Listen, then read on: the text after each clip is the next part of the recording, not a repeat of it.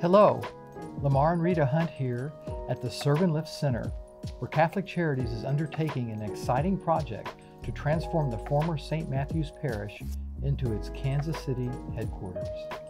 The new headquarters will have an expanded food pantry where families can shop for much needed food in a space more like a grocery store than a traditional food pantry. In addition, all Catholic Charities Kansas City programs will be relocating here, providing clients a diverse array of services, all in one welcoming space. Although the construction is progressing quickly, Catholic Charities is still in need of funding to make this wonderful project a reality.